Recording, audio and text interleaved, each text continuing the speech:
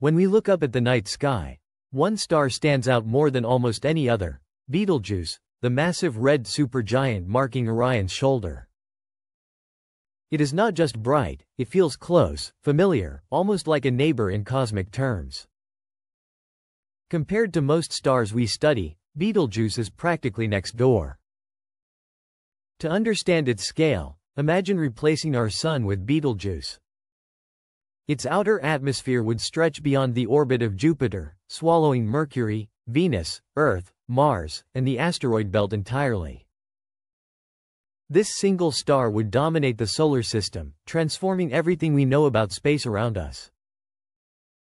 Its deep reddish glow and colossal size give it a presence unlike any other star visible from Earth. Betelgeuse doesn't feel distant or abstract, it feels personal, as if it belongs to our sky rather than the far universe. That is why the recent discovery of a dramatic 250% increase in brightness, observed by the James Webb Space Telescope, has captured so much attention. When a star that humanity has observed for centuries suddenly brightens this dramatically, it's not just a visual change, it's a message. A surge of this magnitude hints at powerful processes unfolding beneath the surface, revealing activity that normally remains hidden from view. Such an event forces scientists to rethink how massive stars behave as they approach the final chapters of their lives. Betelgeuse is known to fluctuate in brightness, but a jump of this scale is far beyond its usual behavior. Something significant has changed. The star may have temporarily heated up, expanded, or rearranged its outer layers, allowing more energy, especially infrared light, to escape. Another possibility is that the flare comes from the vast clouds of gas and dust surrounding the star, altering how its light reaches us. This is where the James Webb Space Telescope becomes essential. Webb doesn't just see the surface of stars, it can peer into the environments around them. Betelgeuse is anything but simple. Its outer atmosphere is chaotic and alive, filled with enormous rising and sinking currents, molecule formation, dust creation, and powerful stellar winds pushing material into space. Because of this complexity, the brightening isn't necessarily a single flare or explosion. It may be the combined result of several overlapping processes happening at once. Infrared observations are especially valuable because they can pass through dust that blocks visible light, revealing regions that were previously hidden. The increase in brightness could be caused by dust clearing away, newly heated material glowing intensely, or even shock waves moving through the surrounding gas. Even though Betelgeuse is unimaginably large, changes in its outer layers can occur fast enough that, from Earth's perspective, they appear sudden and dramatic.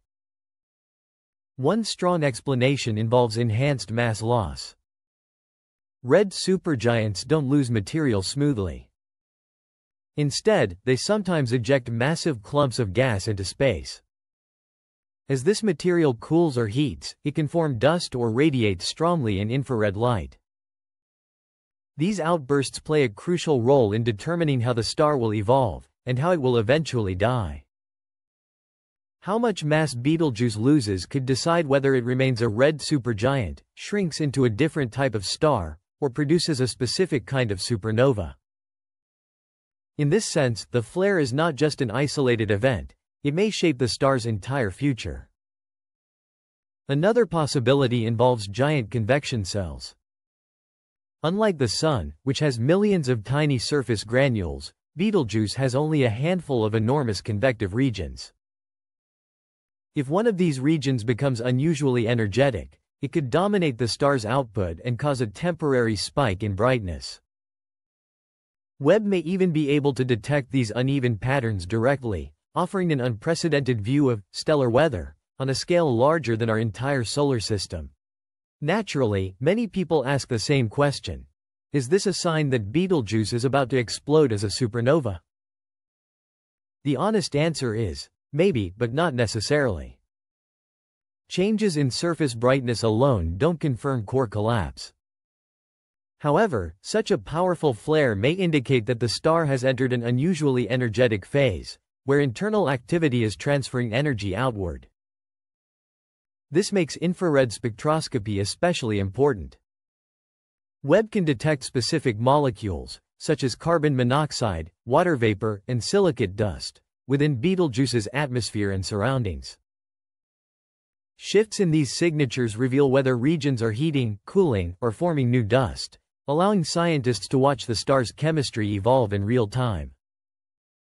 What we're witnessing isn't just a momentary flash, it's a live demonstration of how massive stars interact with their environments. These processes don't only affect the star itself. The material expelled by red supergiants eventually becomes part of new stars, planets, and even the building blocks of life. This event also has implications far beyond Betelgeuse. In distant galaxies, red supergiants appear as unresolved points of light. If stars like Betelgeuse can change brightness so dramatically, astronomers must account for this variability when interpreting the light from entire galaxies. A single observation could be misleading, but long-term monitoring reveals the true nature of stellar populations. The flare highlights just how dynamic Betelgeuse's outer layers are.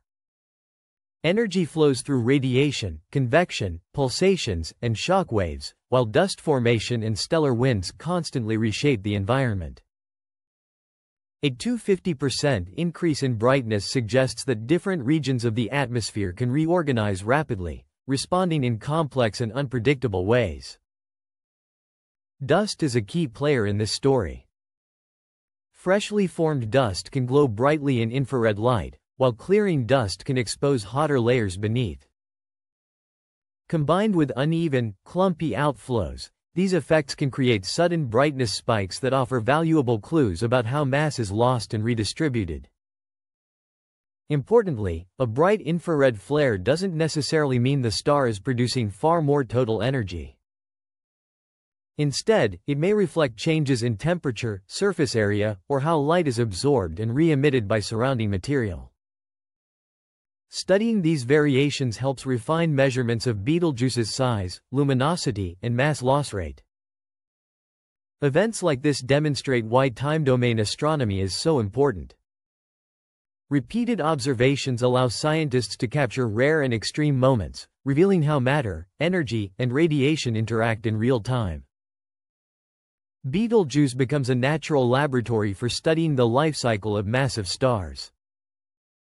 In the end, Betelgeuse isn't just getting brighter, it's educating us. It's offering insight into the final stages of stellar evolution, the role of dust and gas in extreme environments, and how massive stars influence the cosmos around them. If you enjoyed this deep dive into Betelgeuse's sudden surge, don't forget to like, subscribe, and share your thoughts below. Do you think this event was driven by mass ejection, giant convection, or something even more unexpected? Thank you for watching, and stay curious as we continue exploring the universe.